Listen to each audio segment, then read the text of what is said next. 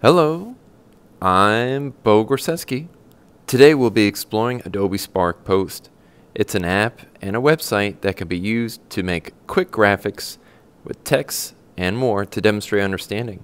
Before we get started, don't forget to subscribe to our channel by clicking on our logo during the video. Also, give us feedback by clicking on the pop-up cards in the upper right corner. Let's get started with Adobe Spark Post. Adobe Spark has three great options that you can use to make up some quick little demonstrations that demonstrate creative understanding of products.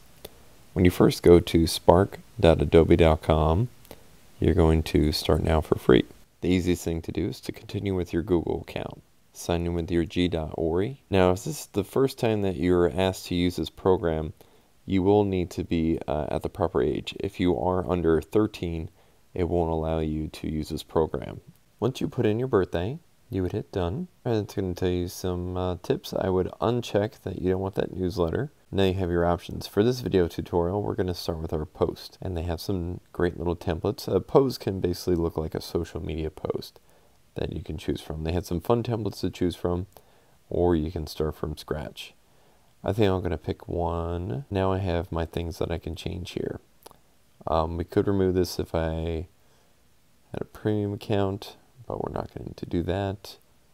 I could change my text. So let's say this was going to be a KWL graphic and I want to prove my understanding. I could double check on one of these to change up the color. Maybe a box. Maybe I double click on a text box to change it about. If you grab some dots, you can change the size of the image. Again, double clicking the text will give you other options. You can grab those dots, get it to where I want it to be. I can grab it in the middle to move it, and I can rotate it and get a little bit more creative. Try to use those little dotted lines as guides to help you out as much as you can. Off to the side, you have a lot more options about the opacity, about how faded you might want some things. You can easily really start to get lost in the overall design aspects of these things. Now if we click on our picture, we could change, we could do a little photo filter effect on there. I could just do a whole color background, which I don't want to do, that are meant to be reused. Because when I want to replace the photo, I can upload my own photo, but let's try to stick to pictures that are meant to be reused on here. You can find your free photos about our topic, and sometimes you have to kind of think outside the box for options that it may have available.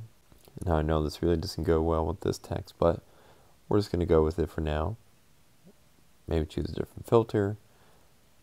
Maybe I want to adjust it. I want to get the size just right. I want to zoom in on some areas. Maybe I want to rotate something. Maybe I want to add another text box onto here.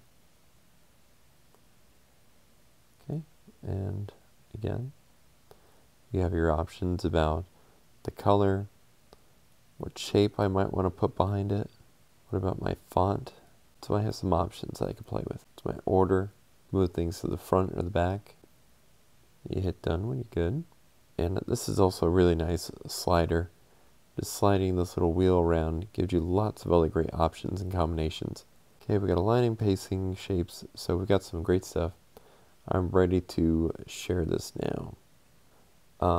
This should be your title. You have to pick a category. Now, if you are under the age and you're using a teacher's or a class account, make sure this is off. If you're above the age, if you want to get noticed and try to share your work, you can. I'm going to create that link. And now I can copy this and post it to Google Classroom, or maybe I want to download it. And maybe I can add that picture to a Padlet or some other way of sharing off my picture. So there you go. That is Adobe Spark Post in a nutshell. Thanks for watching this tutorial. Look forward to checking out future ones about Adobe Spark in the near future. Thank you for watching this tutorial.